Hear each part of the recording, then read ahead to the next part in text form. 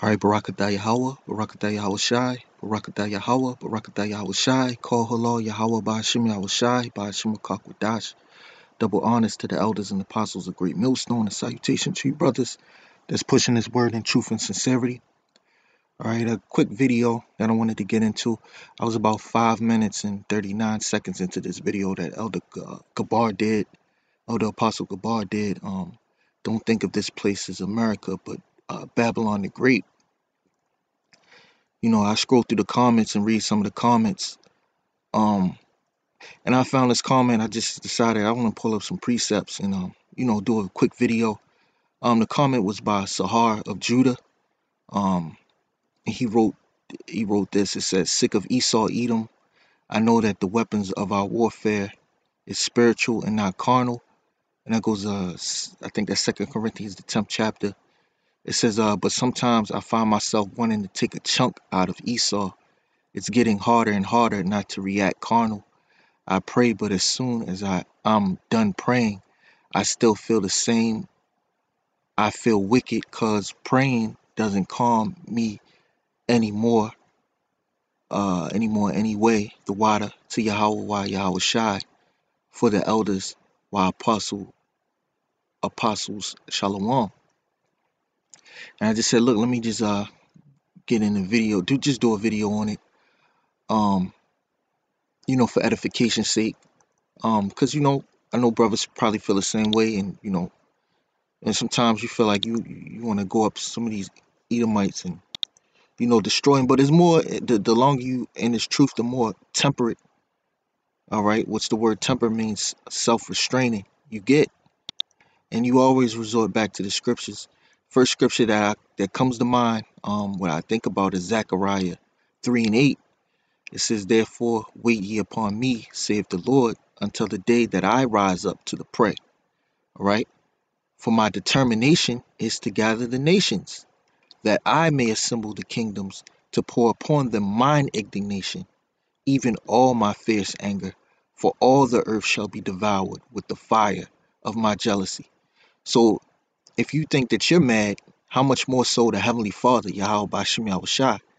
And there's a reason why the Lord said, "Therefore wait ye upon me." See, the Lord has his own counsel, all right, his own counsel in the heavens, and he has what he wants to play out.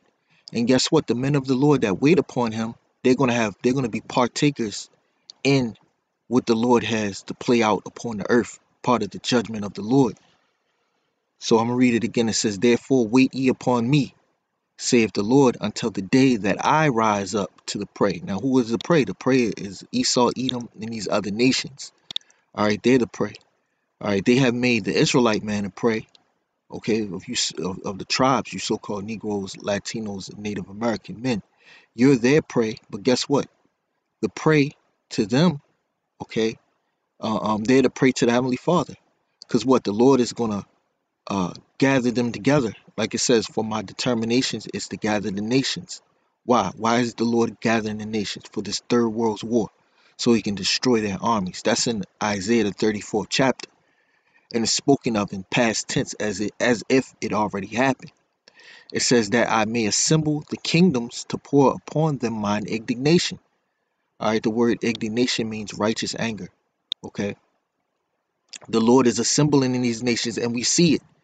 Okay, if you're watching, if you're paying attention to geopolitical news that's going on, all right, the Lord is creating friction between the nations, in particular America and these other nations, because what? Of the dollar, all right, of the monetary system, which that's going to lead to a third world war, these sanctions on these other countries. That's part of the Lord gathering the nations together, all right, the Lord raising up his hand, all right. It says, "Even all my fierce anger, for all the earth shall be devoured with the fire of my jealousy." And when the earth is devoured with the fire of the Lord's jealousy, these nations are going to feel it. They're going to see it. All right. And then we're going to laugh, man. We're going to laugh, and the Lord is going to make our boldness manifest. So therefore, you got to wait upon the Lord. All right. You got to keep on praying. And you see, you keep on praying. And that's just the example to the brother that wrote the comment board. But we all have to keep on praying. The scriptures say, "Pray without ceasing." All right. That's in Thessalonians. Let me get that real quick. It's a quick precept. It just says pray without ceasing. Pray. Just put pray right here, and then you gotta. There's plenty of scriptures that say pray. Over 300 scriptures that say that have the word prayer in it.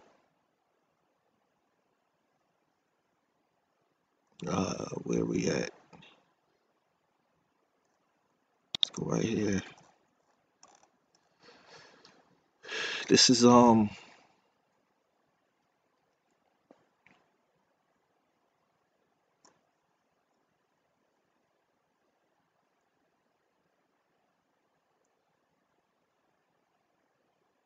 real quick. Let's go here to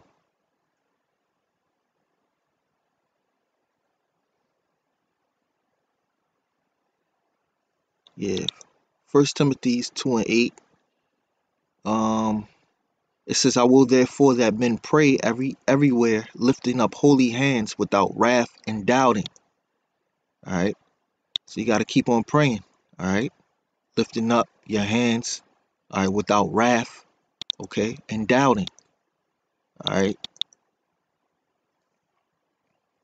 Just brought that scripture out. It was one in Thessalonians. It says, pray without ceasing. All right. But the next scripture I'll go to is Psalms 37, and I'll start at verse 3. It says, trust in the Lord and do good. So shalt thou dwell in the land, and verily thou shalt be fed. Okay. And what is the land that we're looking for? We're looking for the kingdom. All right. So you got to trust in the Lord. Okay. And do good. All right. It says, delight thyself also in the Lord, and he shall give thee the desires of thine heart. Okay. Ultimately, the Lord is going to give us the desires of our heart. He's going to give us the power and the dominion over Edom and our other enemies. All right. Through our Lord Yahweh Shah. All right. He shall give thee the desires of thine heart. So what is a desire? Okay, that we seek out. Let's go to since we were in the book of Psalms, let's go to back to the book of Psalm 137. Now, this is the desire, okay, that the Lord is going to give certain men, okay, starting with the elect, okay, the dominion to do. This is Psalm 137 and 7. It says, remember, O Lord, the children of Edom in the day of Jerusalem, who said, raise it, even to the foundation thereof. So the Lord, remember what these Edomites have done. Okay. It says, O daughter of Babylon, who art to be destroyed. Okay. Who's the daughter of Babylon? America, Babylon the Great, going back to the video that I was watching with Elder Gabar. It says, happy shall he be that rewardeth thee as thou hast served us. Okay. So you're going to have men, all right, elect men that are going to be the first fruits, okay, to reward the Edomites just like they rewarded us, and they're going to be rewarded double, okay, for all of the treachery, all the wickedness that they have done to the Lord's children, the children of Israel. All right, O daughter of Babylon, who are to be destroyed, happy shall he be that rewardeth thee as thou hast served us. Happy shall he be that taketh and dasheth thy little ones against the stones. All right, and this is for a appointed time. Okay, this is for when.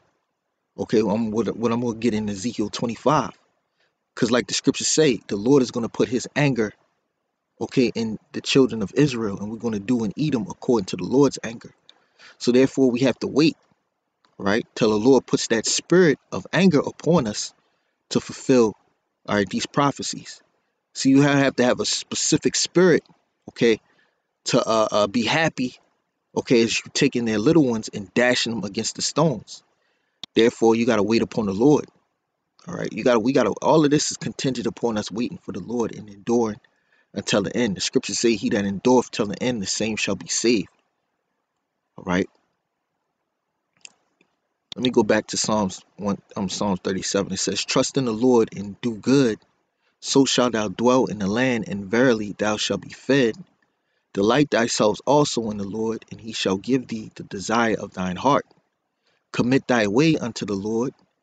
Trust also in him, and he shall bring it to pass. So the Lord's going to give us uh, the desire, okay, of our heart, of our mind.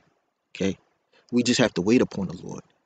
And he shall bring forth thy righteousness as the light, and thy judgment as the noonday. Rest in the Lord and wait patiently. And another word for patience is to suffer. All right, and you're going to rest in the Lord by what? Dealing with his word. Okay, having his word comfort you.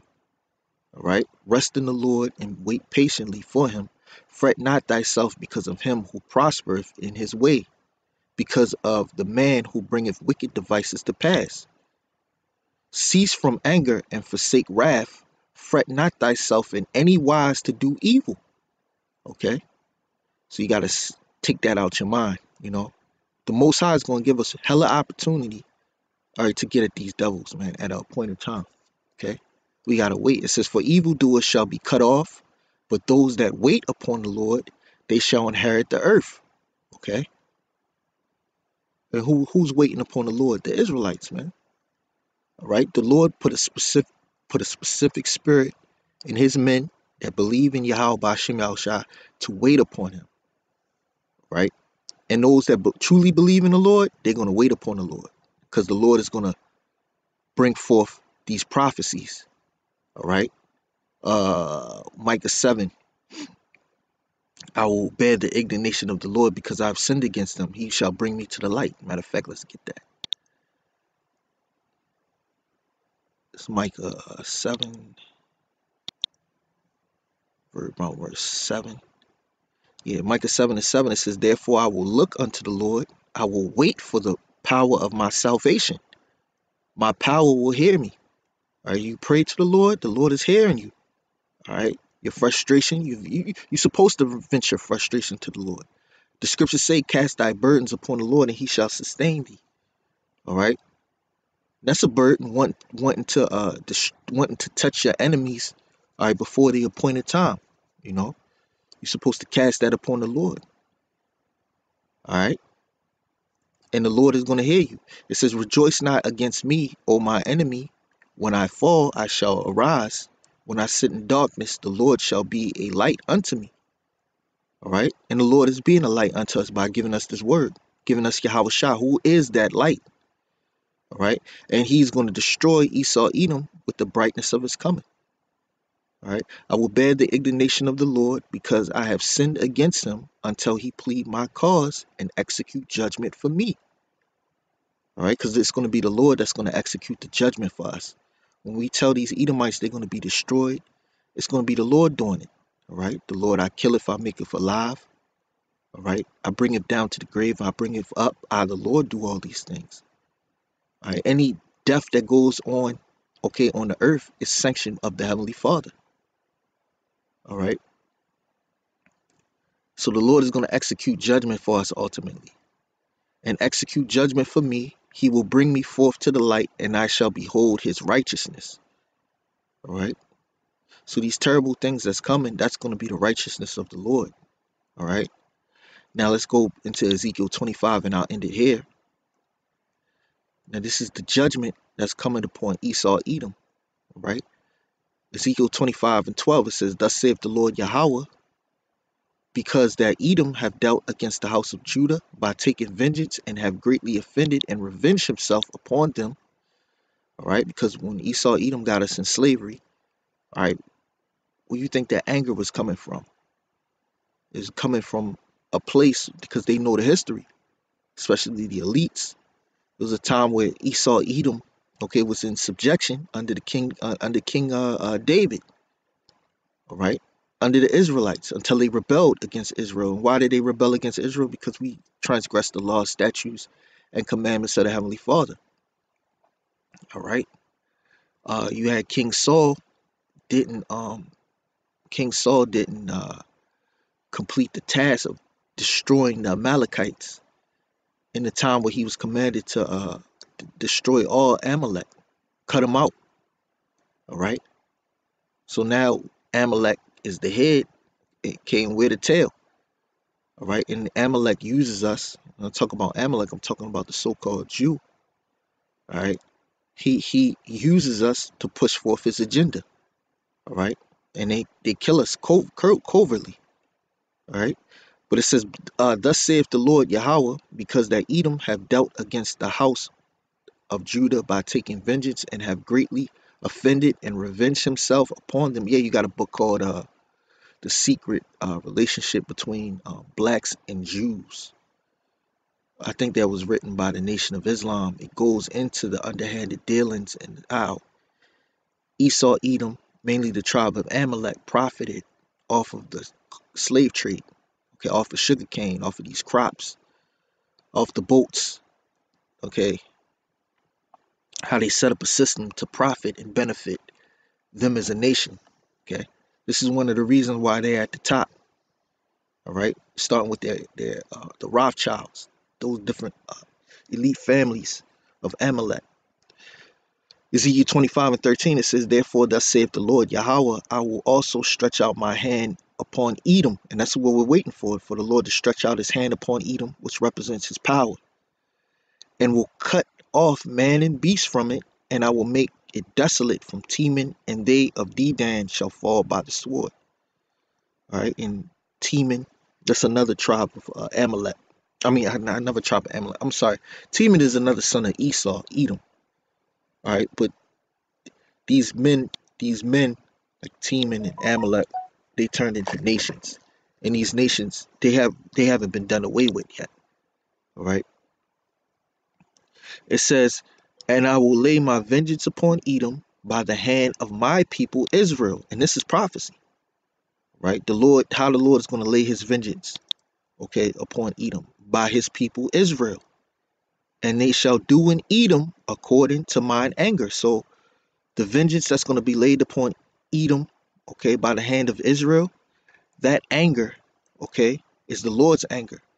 And that's the Lord's fury. It says, "According to mine anger and my fear, according to my fury, and they shall know my vengeance, saith the Lord." So this is how the Lord is going to show, all right, his vengeance, okay, upon Edom by having the children of Israel execute that judgment and giving them the spirit, okay, of anger, all right, to fulfill that upon Edom for all of that they did. So that's why we got to wait upon the Lord. You can't just, you know, not saying the brother, is going to do it or whatever, but I'm just saying, in particular, anybody, and as Esau, he's going to manufacture events in which Edomites are destroyed, okay, are taken out by certain fringe Israelite groups in order to demonize Israel. But that's not doctrine, all right? And everybody that sees that should know, like, that's not what the Israelites teach. They teach you got to wait upon the Lord, because the Lord is going to send Yahweh Shah to take down these different governments. All right. And the men that are with Yahweh Shah are going to partake in the judgments that are coming.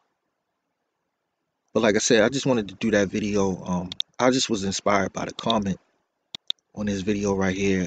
Don't think of this place as America, but Babylon the Great. And it's just inspired by the comment that I read by Shahar of Judah. Shahar of Judah, you know.